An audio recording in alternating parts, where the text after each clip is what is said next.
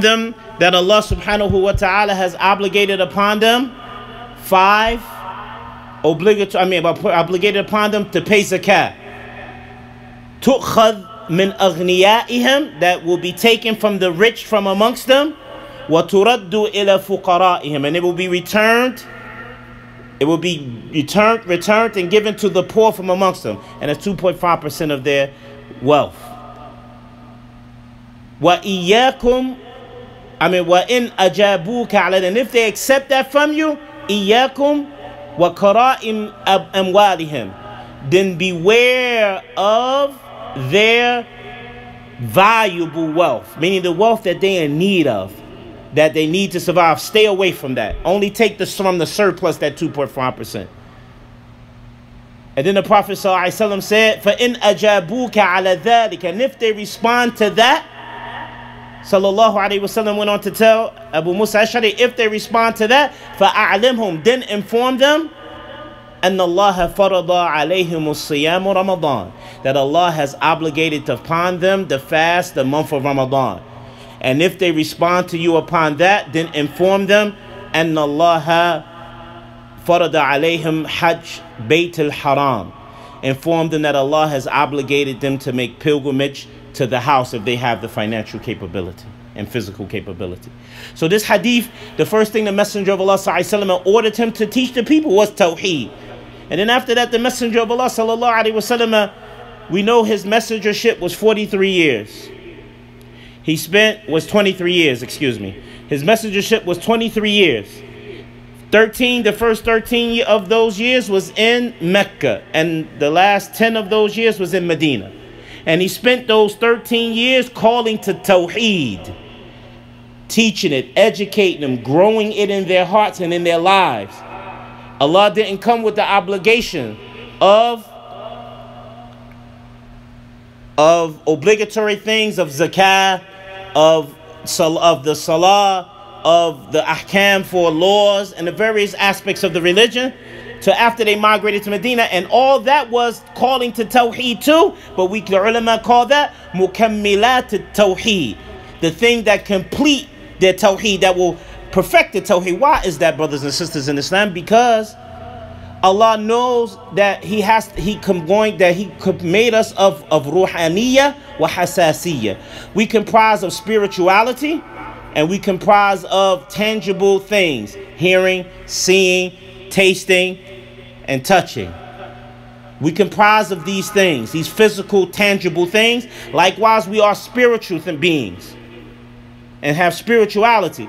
And with Tawheed is where the purity of the spirituality will come.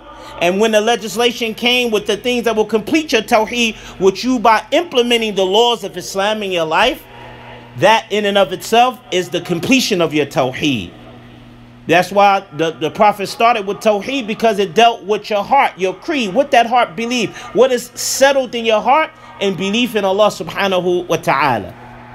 For that is important that we focus on that first, as the Messenger of Allah did, and then you still call to Tawheed when you teaching the other aspects of the deen. You bring the benefits of Tawheed to the point you find the scholars follow the Messenger of Allah from that, starting with the companions, the first scholars up until this day, the scholars of Sunnah, the scholars of the Quran, that they focus always, and they gave no attention to teaching anything more than they taught Tawheed, because that, and correcting the belief systems and the creed of the people. That's why Aqeedah, creed, is from the word Aqd.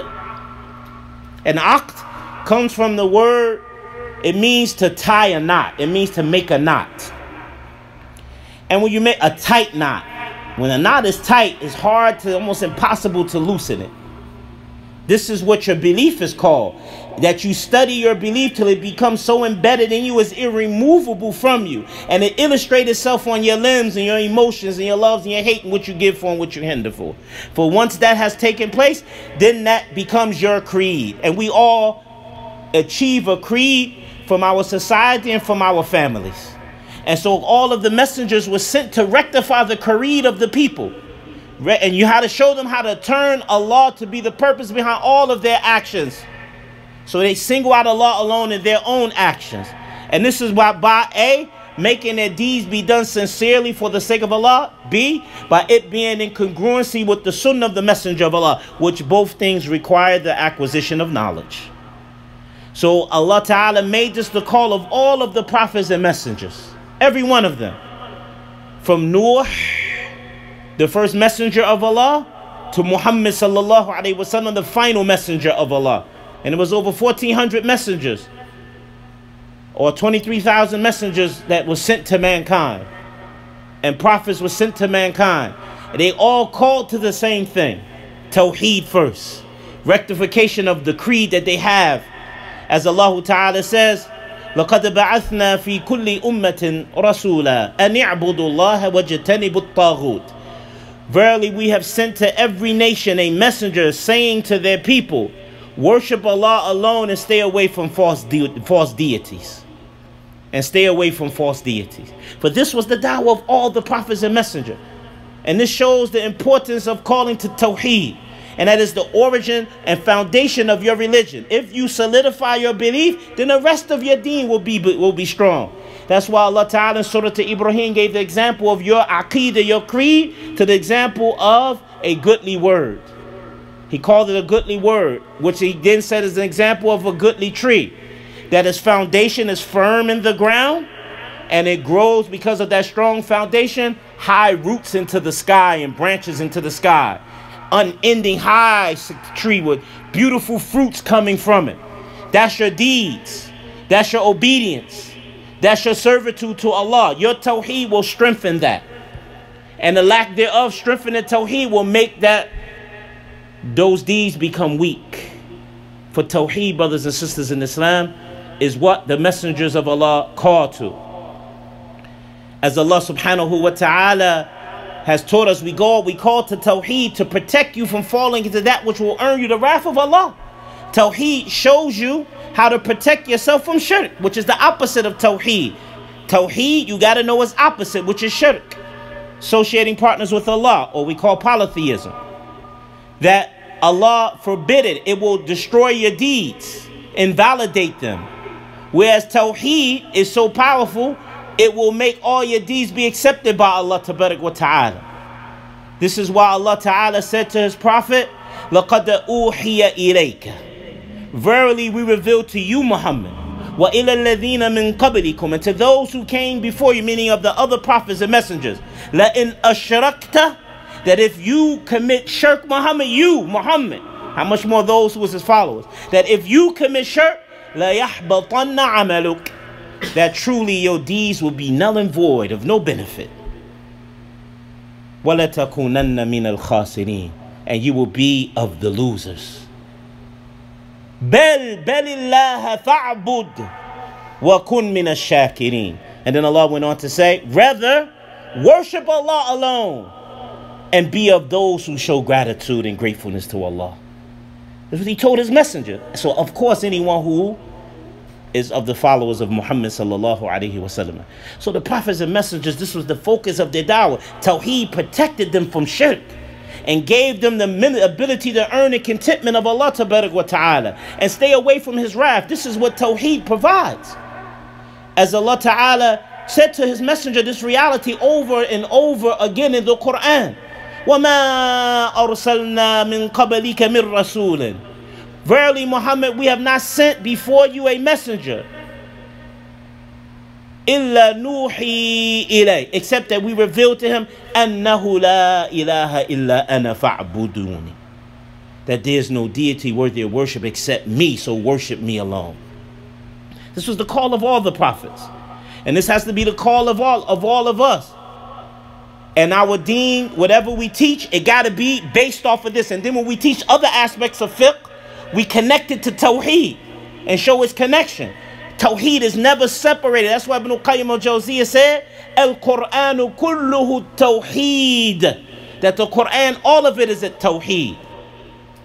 Is either calling you to showing you how to sing out Allah alone for worship, or teach you the things that will complete your Tawheed from the other aspects of the deen. This is why you find today you have many callers who never solidified their Aqeedah properly.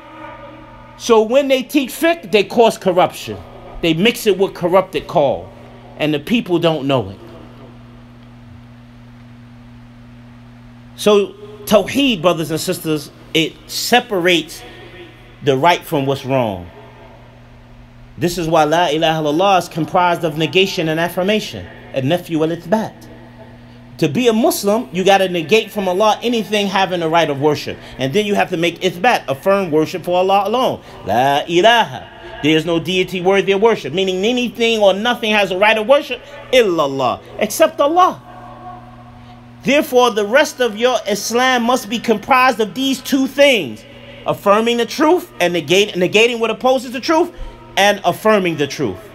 Practicing what you've been commanded and staying away from what you've been prohibited. The whole deen is like that. Even Muhammad al-Rasulullah, bear witness that Muhammad is the messenger of Allah and the slave of Allah, in that is negating and affirming opposites. Because never is things properly understood except by knowing the opposite of that thing, as the Salaf used to say. Al-ashya'u yufhamu min al-dadihi. That things are understood is a principle in the religion. Things are understood by its opposites. And that's a reality even in life. How you know water is cold? Because you know fire is hot. How you know the goodness of things of this life? By experiencing adversity. These things make you appreciate the other and put them in their proper place. That's why the Salaf used to want to learn what evil was to avoid it. As Hudayfa ibn Yaman used to say, كان الناس يسألون رسول الله عن الخير. That the people used to ask the messenger, Hudayfa ibn Yaman, he said the people used to ask the messenger of Allah about the good. And I used to ask him, وَكُنْتُ أَسْأَلُهُ عَنِ الشَّرِّ. I used to ask him about the evil. مَخَافَةً أَن يُدْرِكَنِي. Fearing that it may reach me.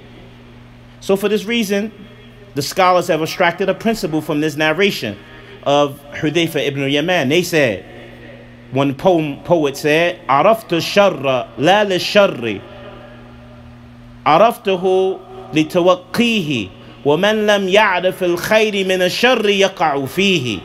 That the Salaf used to say that I know evil not for the sake of just knowing evil, but I know evil to avoid it. For whoever does not know good from the evil, he will fall into that evil.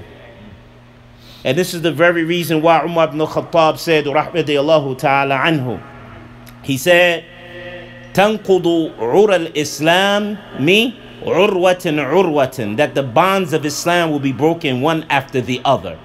Meaning, a bond here is referring to the establishment of ruling by the book of Allah and the sunnah of the messenger of Allah in a country. The establishment, a bond is establishing the adhan. A bond is establishing the 5 prayers in the masjid. A bond is establishing the Jum'ah. A bond of Islam is establishing the Eids celebrations like this, and all of the symbols and pillars of Islam. The rites of Hajj is a bond. Umar ibn Khattab said they will be broken one after the other, meaning they will be abandoned by the Muslims. They will be destroyed and broken one after the other. And in one narration, it was mentioned that the first one will be ruling by the book of Allah. That will be the first one to be broken by the Muslims. They won't rule over. They will take democracy, republic, rulership, and all of those other different things that's out there to rule other than what Allah has legislated. So Umar ibn Khattab said the bonds of Islam will be broken one after the other. And then he explained why. إِذَا نَشَأَ فِي الْإِسْلَامِ مَنْ لَمْ يَعْرِفِ الْجَاهِلِيَّةِ. When there appears in the Muslims, those who raised amongst the Muslims, who don't understand what ignorance is, and ignorant ways, and ignorant idealisms. Why? Because those Muslims, when they invited to those ignorant things, they will accept them with warmth because they don't know that they're evil. What did we say the poet said? I don't know evil for the sake of knowing evil. I know evil to avoid it. For whoever doesn't know evil, the good from the evil will fall into it.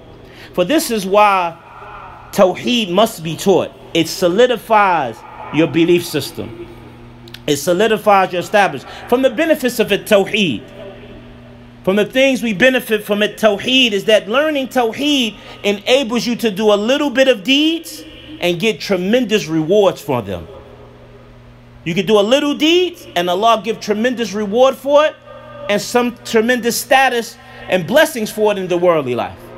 Whereas if you commit shirk, you can do an abundance of deeds and none of them be accepted by Allah. As we mentioned earlier, Allah said what to his prophet? La in ashrakta, that if you was to commit shirk, Muhammad, la yahbatanna amaluk, we would have invalidated, your deeds would truly be invalidated. Wa la takunanna min al-khasirin, and truly you will be from the losers. So if this is the case, Tawheed protects you. Tawheed provides for you to do a very little deeds and get great reward. From the virtues of it, Tawheed in the life of the believer is that Tawheed, it causes an individual to be in always the state of repenting and returning back to Allah when they do wrong, when they slip up. They don't get stuck on some sin. They don't get stuck on some stupidity. They don't get stuck on disobedience because they learned who Allah is through Tawheed, his commandments, his prohibitions, his names and attributes, how he deals with his creation, how he rewards them, how he punishes them, how Allah deals with his creation. What's the difference between how Allah deals with the believers from how he deals with disbelievers?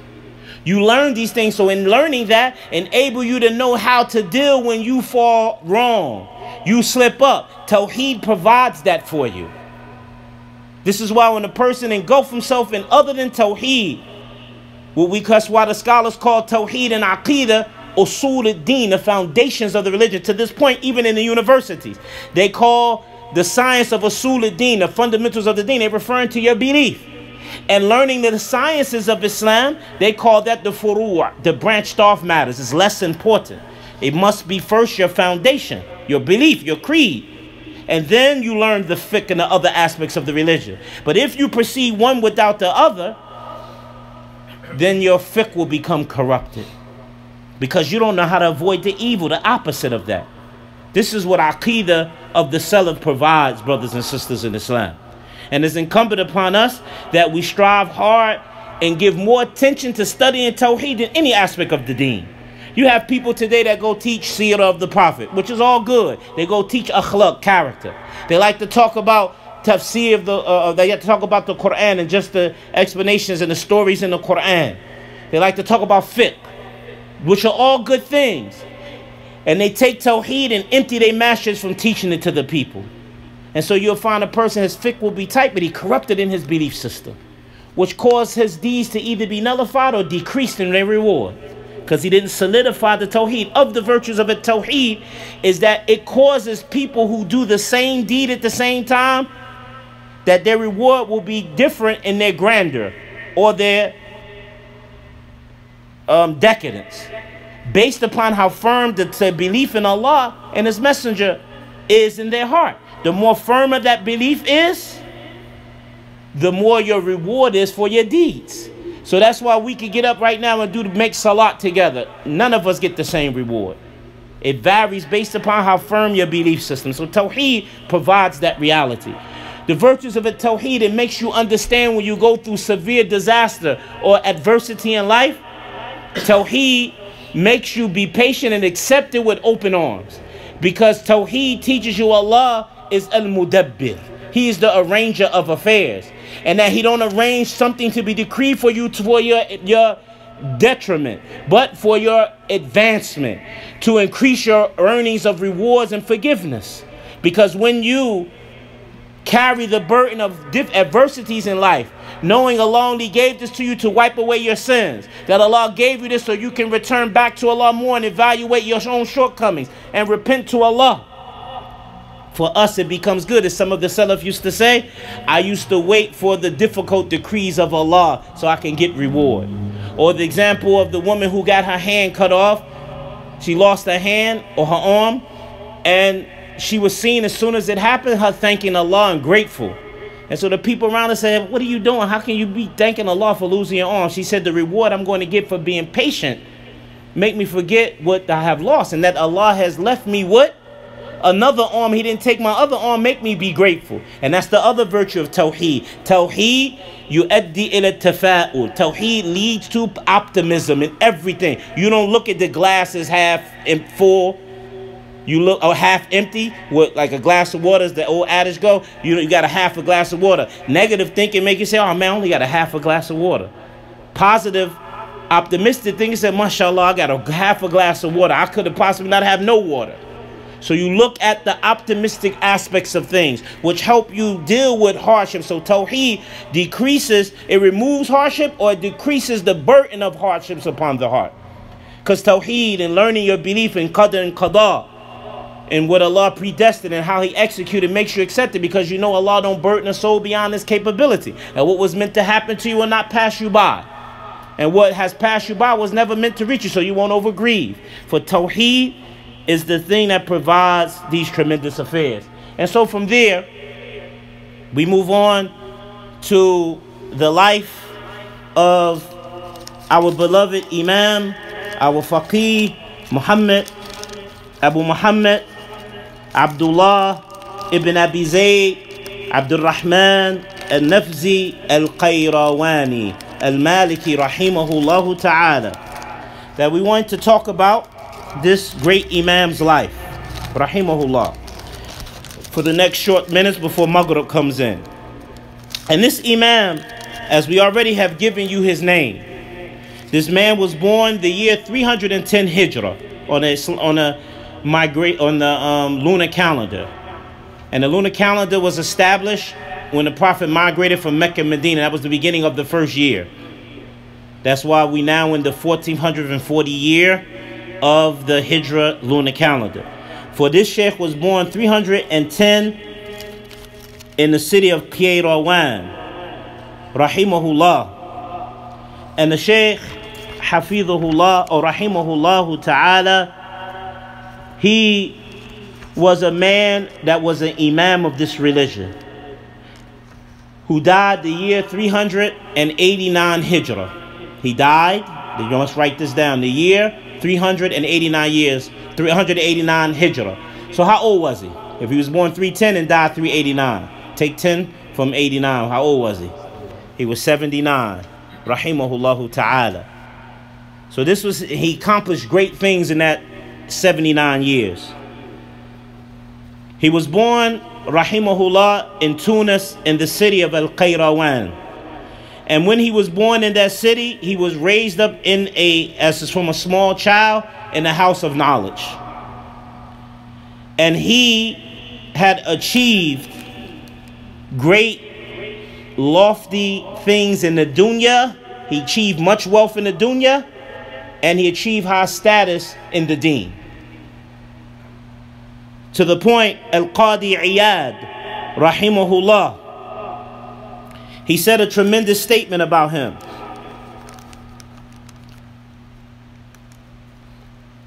Qadi Iyad said in his book Tartib al-Madarik, he said, Abu Muhammad, meaning Abu Zaid ibn Abi Zaid al-Qairawani, he said, Abu Muhammad haza riyasat al-dunya wad-deen وانتفع به خلق كثير في العلم والأخلاق.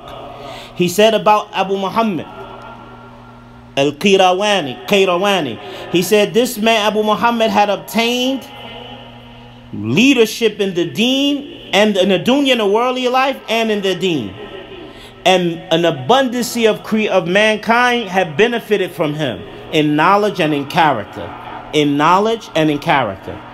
Pause right there. We want to bring a fa'idah, a benefit. Number one, brothers and sisters in Islam, this is the goal in sitting in the knowledge, the circles of the people of knowledge and the student of knowledge, is that you come to learn character and knowledge from them. As Imam Abu Dawood as-Sajistani, the famous author of Sunan Abi Dawood, who was the student of Imam Malik, he said, rahimahullah, he said thousands used to come to the circles of Imam Ahmad. Thousands, but only a few of them were students of knowledge.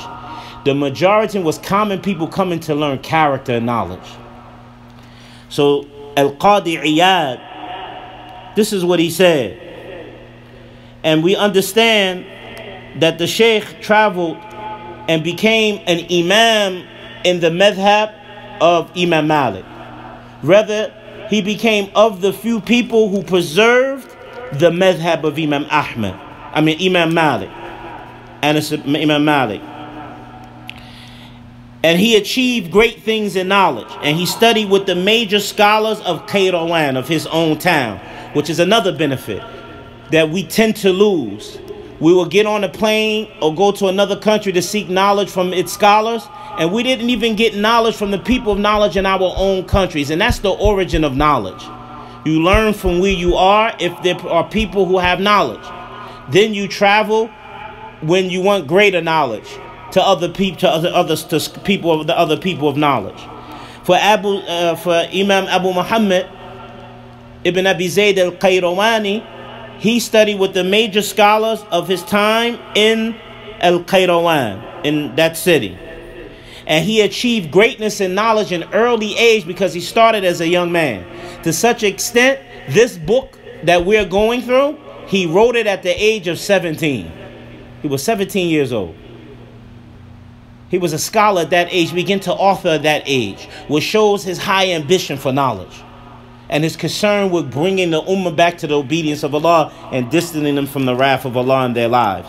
So here, this shows he reached high intelligence and high maturity at such a young age.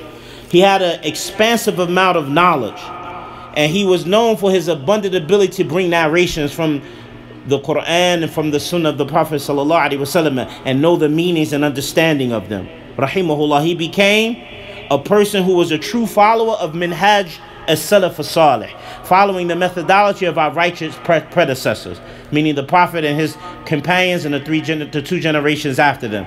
He followed that and didn't leave it off, not even for the small amount of the size of a fingernail.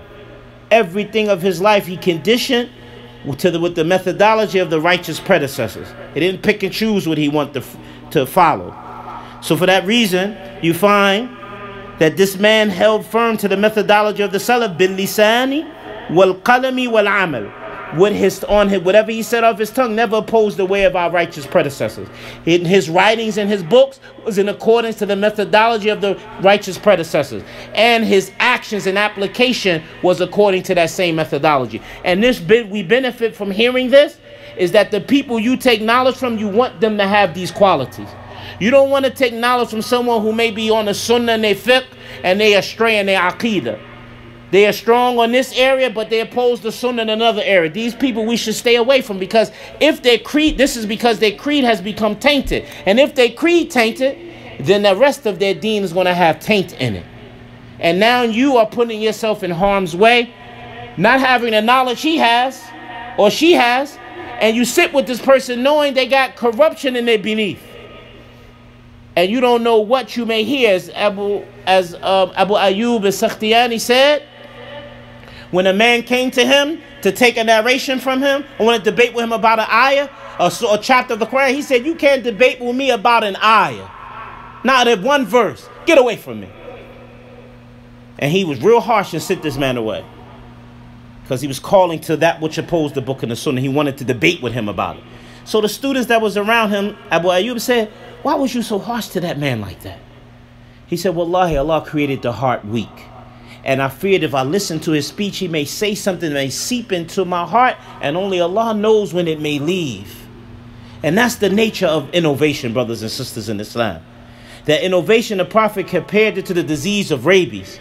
If you get rabies, bitten by a dog, and have the disease of rabies, and you go, if you have to rush to go get your shots to get it removed, because if you let it sit, it spread through all the joints of your body, and it's almost impossible to get it out there, if not impossible. Likewise is innovation, because innovation is essence. The people who hear it, they believe that which is opposite of the religion is the religion, and that which is the opposite of that thing, which is the sunnah, is innovation. So in their mind, they think the wrong way is the right way, and when they see which is opposite of it, which is the right way, they say that's the wrong way. And the Messenger of Allah said, it will get to the point that people will say, they will see sunnah and say, that's bid'ah, that's innovation, that's innovation. And when they see innovation, they will say, that's the sunnah. And boy, for no doubt, we live in that today. And this is why we protect our hearts, by trying to limit ourselves to only taking knowledge from those who are upon sunnah, and only a time taken from those who's not upon the aqeedah of the salaf and the minhaj of the salaf. is when we have nobody else but this person to teach that area of the religion. Like that. And the Shaykh, rahimahullah, he was so powerful in knowledge that he became a person who was a sign of understanding and fiqh of the religion during his time. And we already mentioned what Qadi Al-Iyad has said about him. He was a person who was very concerned and high ambitious about to preserve the madhab of Imam Malik, to such an extent qarrabahu ila nas, that he was able to make it become beloved and close to the hearts of the people in Morocco and in his area where he was from. To this day, Tunis and Morocco is still upon the Maliki madhab, and this man lived over 1,000 years ago. And this is because we only have in preservation 4 madhabs. The madhab in the proper order of Abu Hanifa, and then the madhab of Imam Malik, then the madhab of Imam Shafi'i, and then the madhab of Ahmad ibn Hanbal. But there were other madhabs. Madhab is the scholars, what they taught through their lifetime, and what our creed and their fiqh was, and how they worshipped Allah, and what they taught in legal verdicts of the religion. That's a madhab. That's the doctrine of a scholar. Many scholars had doctrines, but these are the only ones that was preserved in totality. Why? Because of their students. Any scholars whose doctrine that didn't get preserved is because he didn't have enough students that pushed his way and pushed what he was upon his knowledge. This is why one of the rights of the scholars over their first right of the scholar over their student is that they teach and spread and represent their knowledge and spread the knowledge of their sheikh. And this was the methodology of our righteous predecessors. And for Imam Malik's methodology was preserved because he had only a few scholars that pushed his methodology. As we find, it was mentioned by the ulama. They say, لولا شيخان ومحمدان والقاديان لضاع مذهب المالك. That they said if it wasn't for the 2 sheikhs, 2 scholars, and the 2 Muhammads, and the 2 scholars with the name Qadi, truly the doctrine or methodology or madhab of Imam Malik would have been lost if it wasn't for them 6 scholars. And who are they? The 2 Shaykhani, the 2 scholars were the author of the book we're teaching today, Ibn Abi Zaid, Abu Bakr. One of them was the 2 sheikhs was the sheikh we mentioned, Abu Muhammad Ibn Abi Zaid Al-Qairawani, and the second sheikh was Ibn Abi Zaid Abu Bakr Al-Azhari, who was also a great scholar of the Maliki madhab. He preserved it. The 2 Muhammads that the scholars say are Muhammad ibn Suhnoon al-Tanuhi, who was from Tunis also. And the second Muhammad was Muhammad ibn Muwaz. For these 2 scholars preserved the doctrine, the madhab of Imam Malik.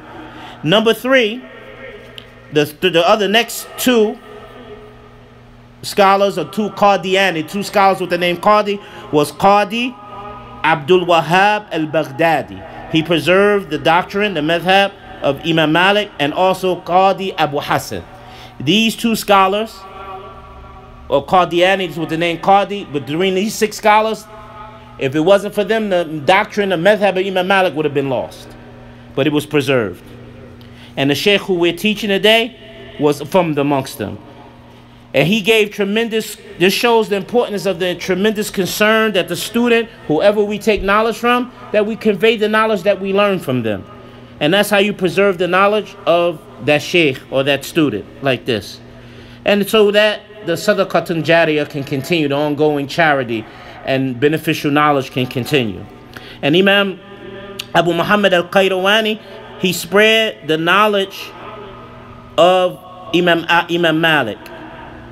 And that one of the reasons why he became so well known, he had one of the highest chains to Imam Malik, meaning the shortest chain. It wasn't a lot of scholars between him and Imam Malik from the sheikhs that he took from. One sheikh he took from, who taught him the Maliki madhab, between him and Imam Malik was 2 scholars. And the other scholar between him and Imam Malik, Sheikh Abu Zaid Al-Qairawani, was 3 scholars. So he only had that short link. So because of that, he became a well-known scholar of the madhab of Imam Malik, and he became known for pushing He became so known for that they call him Al-Malik, Imam Malik al-Saghir. They call him the little Imam Malik, because of how well he preserved and pushed and brought it near to the hearts of the believers in the area where he came from. So it is important for us to understand this. And he wrote many books. One of them, we're going to mention 2 books of his that was tremendous. One of his 2 books is a book he wrote, this treatise we going through, of course. And the book he wrote called Al-Nawadir wa-Ziyadat ala ma fil muwatta min ghayriha min al-ummahat min masail al-Malik wa ashabi. And it's 5 volumes. He wrote a book just basically translated rare narrations and extra narrations that is more than what you'll find in Imam Malik's book called the Muwatta. And other than that, that which is in the other, not from the other 6 books of hadith. Okay? And the issues that Imam Malik brought that you won't find in his Muwatta, his companions, meaning his students. So he brought things about Imam Malik's doctrine that wasn't just in his famous book called the Muwatta, which was the first book written on fiqh. The first fiqh book written was Imam Malik's book, and it was considered the most authentic book before Bukhari, because it came before Bukhari. And then Bukhari, when it became the most authentic book, not because it was more authentic, but because Imam Bukhari relied on more narrations from the Prophet and the Quran, whereas Imam Malik, he mentions a lot of the customs of the people of Medina because they were close to the Prophet.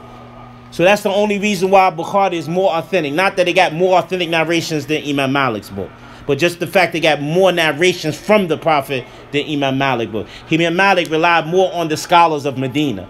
And of course narrations from the Prophet. So this book was tremendous. And the other book was the Mukhtasar, he called Mukhtasar al-Mudawwana, which this book had mentioned 50 different issues of the deen. That's very important, that some of them issues you won't find except in that book, in areas of fiqh.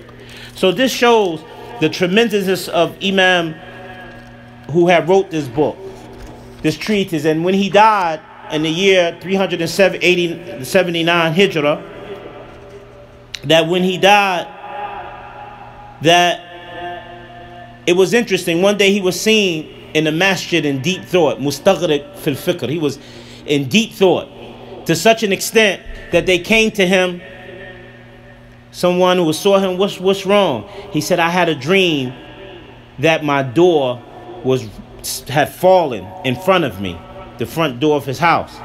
And an interpreter of dreams told him that that's a sign of your death. And within a few days thereafter, he had died. Rahimahullah ta'ala.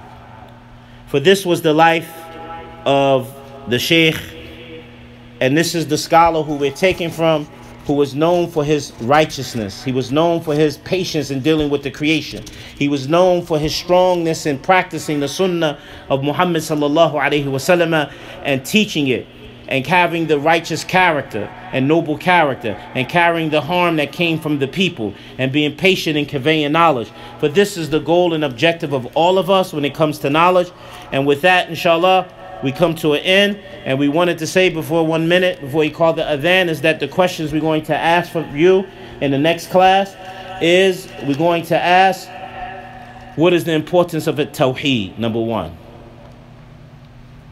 What is the importance of Tawheed? And you could bring some of the points we brought. You can, if you didn't take good notes, you can go to my YouTube page and listen to the lecture and take notes. Second question we will ask you is, what is the benefits of a Tawheed? Bring me some of the benefits that we mentioned. And next we will know, the third question we will ask is, why or who was Abu Zayd? What year was Abu Zayd al-Qairawani born? Ibn Abu Zayd al-Qairawani, when he was born, and what year did he die? And what was his status in Islam and with the people of his time in scholasticism? We're going to ask these questions, inshallah ta'ala. And with that, we come to an end. And we're going to ask you to bring some benefits that we could take from this, from the life of Abu Zayd al-Qairawani. These will be the questions we will ask you in the next class and next Sunday, inshallah ta'ala. And of course, we have passed out the paperwork of the next class that we will cover, inshallah ta'ala. And in that next class, I translated the portion in the beginning of the matan of Abu Zayd al-Qairawani, the text. of Abu Zaid Al-Qairawani. We put some Arabic terminologies and some Arabic verses in there. And inshallah ta'ala, we will, with the permission of Allah, we will cover 5 elements that is in that. We will cover 5 elements that is in that. And those 5 elements that we will cover, brothers and sisters in Islam, I'm going to give them to you now, Bismillah. We will cover, number 1, the Tawheed of Allah in His Lordship, Rububiyyah, and in His Uluhiyyah, and in His worship, and in His Asma wa Sifat, and His names and attributes. That's the first thing, first element we will cover, one of the elements we will cover.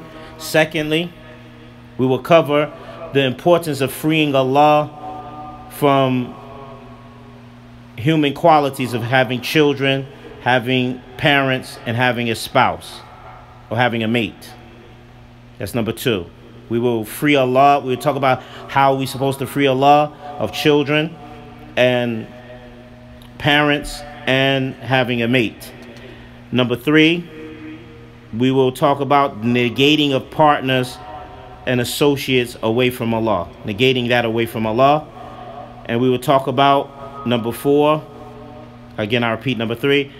Negating equals and partners from Allah Ta'ala, from what we gave you today, from the paperwork. And number 4, we will cover the prohibition of pondering and reflecting over the realities of Allah's names and attributes, or the self of Allah and His attributes. The prohibition of pondering and reflecting over the reality, what is the true reality of Allah's self and His attributes. And 5thly, we will cover al-hathu ala tadabbur wal-itti'adh wal-i'tibar bi ayatillah. We will talk about the importance of encouraging, or we will cover the encouragement of reflecting and taking admonition and lessons from the verses of the Quran that we're going to find in that little stuff that we cover. So this is the points we're going to cover, and obviously they're going to be the questions in the 3rd class, inshallah ta'ala. And again, we encourage the people to stay consistent in coming out, because this class, for those who have the best attendance, inshallah ta'ala, we will have gifts for them at the end of the class. And at the end of the class, you complete the class, we will have a dinner for the students who came for the class, and a test will be ensued for whoever passed that test. We'll give a certificate for qualifying them to saying that they know this book and they qualify, they have the right to teach this book, inshallah ta'ala, or this text, inshallah ta'ala.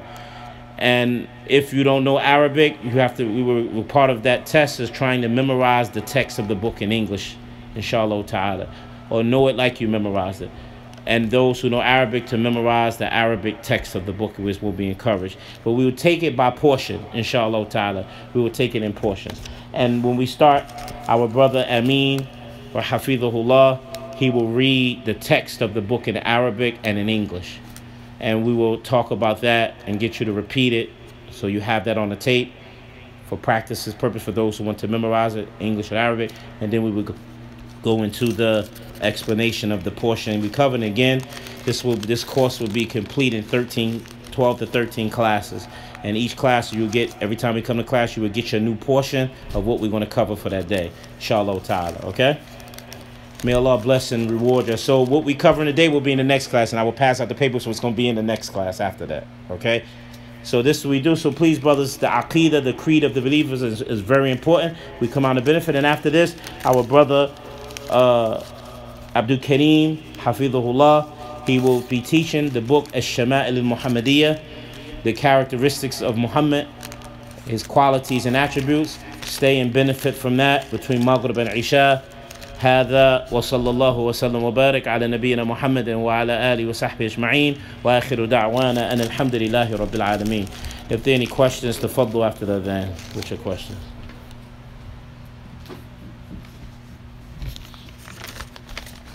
Allahu Akbar, Allahu Akbar, Allahu Akbar, Allahu Akbar.